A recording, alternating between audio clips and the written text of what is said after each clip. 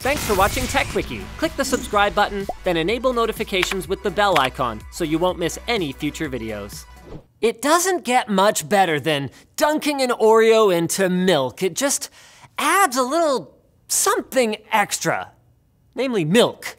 So maybe that's why Google went with the name Android Oreo for the 8th version of its mobile OS that it's rolling out, dunking your smartphone into some exciting new features. So then, let's pull the newest version of Android apart and have a taste of what's inside. I'll stop that now. Starting out is the significantly revamped notification system, which you can now organize into channels.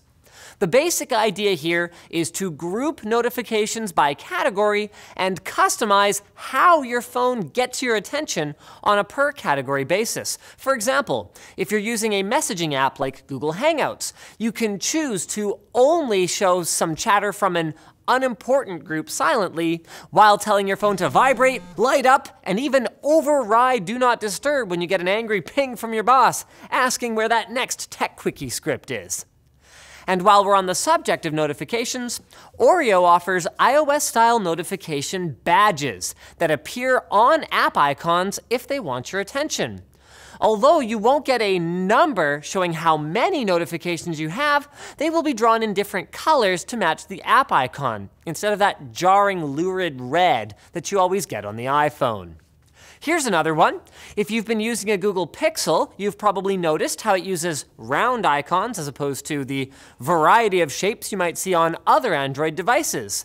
With Oreo, app developers can now create adaptive icons that your device will automatically adjust into a circle, square, or rounded, circular, square-looking thing, depending on your system settings. Another big visual change is picture-in-picture. That's right, the feature that was once a huge selling point for sports fans looking to invest in a big screen TV for the living room is now coming to your pocket. The goal is to enable users to carry on, let's say, a voice chat, for example, while looking up something pertinent in the background. Sadly, but maybe unsurprisingly though, you'll need to shell out for YouTube Red if you want to watch YouTube videos with the feature. But the changes to Oreo aren't all visual. One of the most notable under-the-hood improvements is to battery life management. Google is promising, again, that no, really, it's a lot better this time. But although the effectiveness of these power improvements remains to be seen, one thing we are sure of is Oreo's ability to automatically re-enable your Wi-Fi if you're close to a known network, keeping you from burning through your data if you turned it off to avoid stupid pop-ups about joining Cat Lady House Wi-Fi when you were out and about. Last but not least, if you're an instant messaging aficionado, Android stock emojis don't look like weird blobs anymore. So there's that. Though at the same time, Google also apparently decided to use a blob-like octopus as a version mascot. Anyway, Android Oreo is available for these Pixel and Nexus devices, and non-Google phones and tablets will be getting it in the coming months. No word yet, though, on whether we'll be getting a double-stuffed revision that has twice the features and twice the regret.